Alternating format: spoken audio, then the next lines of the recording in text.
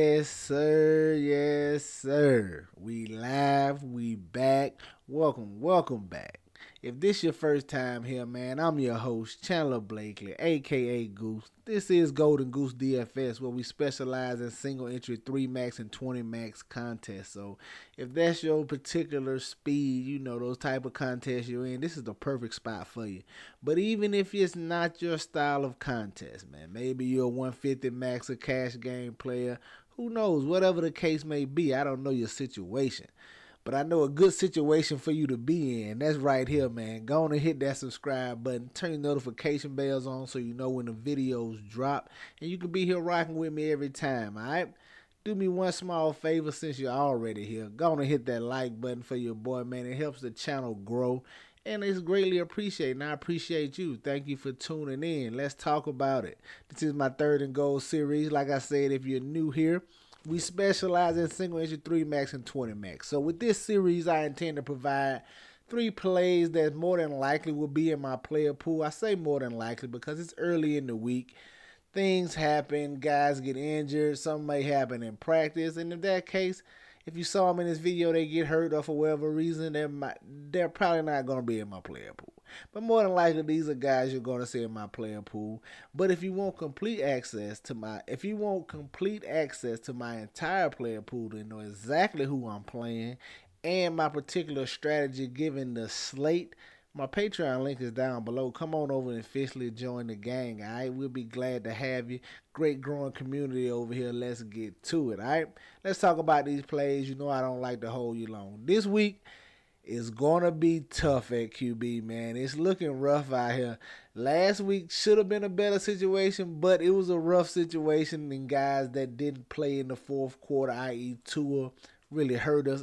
Check out my lineup review, my Monday morning quarterback. If you haven't seen that yet, go check out that video. You can see what I'm talking about in that instance. But it's going to be tough to get the quarterbacks, man. I was struggling trying to bring this video to you, just trying to get to guys I like. I got 2 guys on the top end that I'm heavy on, as you can see by the thumbnail. But outside of that, man, it's going to be slim pickings at QB. Let's get right into it. The first guy, thumbnail, give me Josh Allen, 8,200.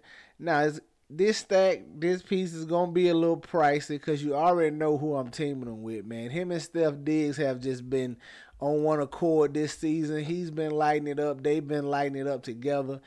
One of the higher team totals on the slate. It's not a lot of high team totals, I'm telling you. It's not a lot of high game totals, not a lot of high implied team totals. I tend to look at the implied team totals more so than the entire game totals because I want pieces of those offenses that are expected to score a lot. And we're getting that right here with Josh Allen and Steph Diggs. Love pairing these two together.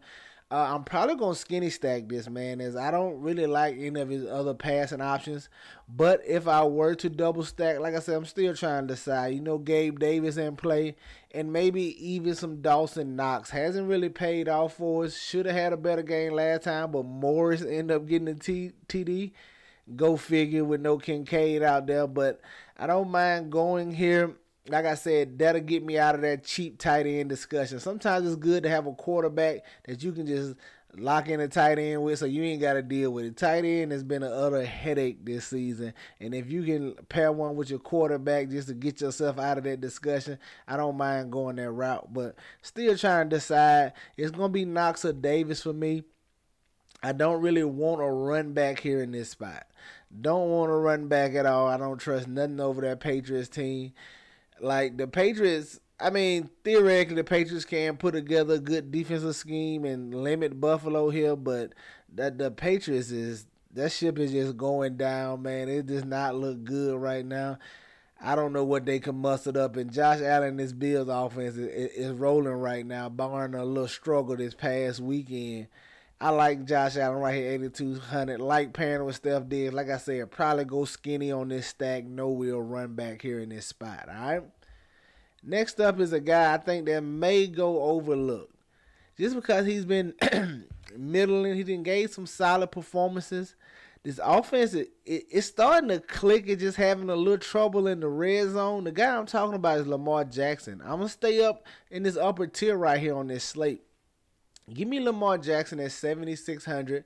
playing against the Detroit Lions here. Now I know Detroit has been looking good. This defense has been looking solid, but they haven't really outside of Patrick Mahomes.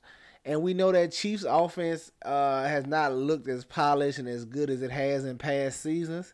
Outside of that, man, this Lions defense has not played any dynamic quarterbacks. Just go look at it. I tell you to go check it out. The best quarterback they probably played outside of Patrick Mahomes was Geno Smith, and Seahawks put up 30 plus points on this Lions team. So I like Lamar Jackson here in this spot, man. This team is starting to click. They have a solid team total, 22 points over here. And the offense, the running game is just not there. Everything is just running through Lamar.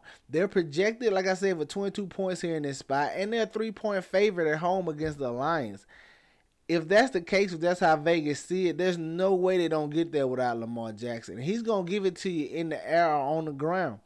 I think you can double stack him here in this spot. I'm definitely not opposed to it because it's simple. Zay Flowers and Mark Andrews. I won't stack anybody else with Lamar Jackson. I don't trust any of these other pass catches for the Ravens here. Sure, of course, Bateman can fall into a touchdown, or Odell Beckham can fall into a touchdown. Sure, and that's going to hurt this stack here. But I don't think they get the volume. I think that's the only way they hurt us. The volume is going to go to these two guys.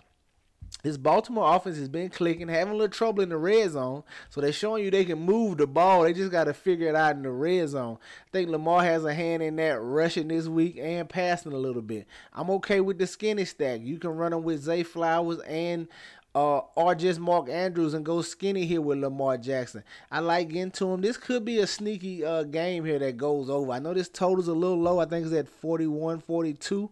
But I think these offenses are good enough. And these defenses are haven't been tested enough that I think that these offenses can score a little more here in this spot. This game, I like this game for a sneaky over spot here just early on. I got to dive into it some more, but early on thinking, man, I think this game could go over the total here. And if that's the case, man, you definitely could come with a run back. And I don't know if you want to pay up for Amon-Ra St. Brown. That can get a little pricey. Maybe you want to go to Josh Reynolds, the number 2 option over here. Or maybe if you're skinny stacking it with Zay Flowers, you can run him back with Sam Laporta.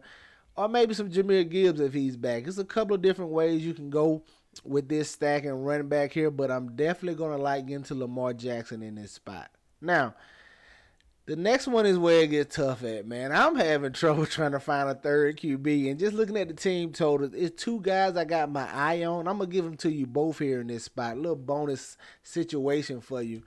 They both have solid team totals, right at 23 points here for I'm drawing a blank. I'm sorry. 23 points here for Jordan Love and the Green Bay Packers. And then a 26-point team total for Geno Smith. These are the 2 quarterbacks I'm trying to decide on between early this morning right now, early on in the week as well. Just trying to decide between these 2 quarterbacks. They both may make it into the player pool. But the reason I'm struggling with them is just these quarterbacks in general. They have not looked very crisp or good this season. And I like both of their run games. I like Kenneth Walker here going against this struggling Cardinals run defense. I like I like Aaron Jones if he plays in this spot. Definitely have to keep my eye on that. But if Aaron Jones plays in this spot, I'm going to like Jordan Love a little less. Geno Smith would be my favorite target. If we get into Geno, man, you already know who to pair him with. DK Metcalf and Tyler Lockett, just not even going to play with it. They don't even want to. I don't even want to mess with anybody else over here in this offense. So it'll be just those 2 guys for me.